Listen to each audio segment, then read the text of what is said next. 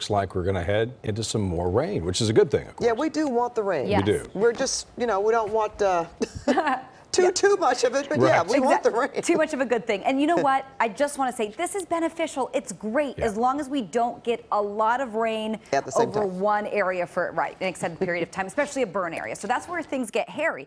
But the rain is good. We'll take it. And our rainfall totals, well, they've gone down a little bit. So we're sort of getting the right amount for the most part. But of course, there's still a threat of flooding and flash flooding. We are not in the clear.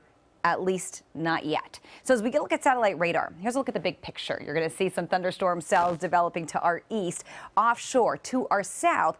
Right now, it doesn't look like we're seeing any thunderstorms, but we are seeing a healthy amount of rain starting to come through the basin. We're starting to get a few showers through the San Fernando Valley.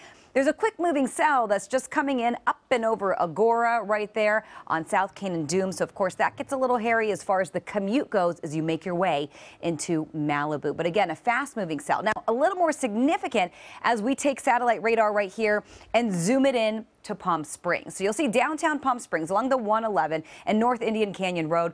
We're just looking at showers, but it starts to get a lot heavier right here as we start heading toward Dillon Road. And of course, the mountains in the area, that's where we're getting hit with some of the big cells. And the thing to remember with the desert is we don't get a lot of rain in the desert. So when we do, flooding is certainly a possibility. We have flash flood watches up across Southern California. We're going to show you where in just a moment. You will see near Victorville in the high desert. This is where a lot of the thunderstorm activity is favorable as we head into the overnight hours and the evening hours. Now, wind is a factor right now as well. We've seen some significant wind gusts across Southern California. 21-mile-per-hour winds for Lancaster, 20 for Big Bear, 14 for Riverside, and 15 for Temecula. Now, there is a flash flood warning in effect.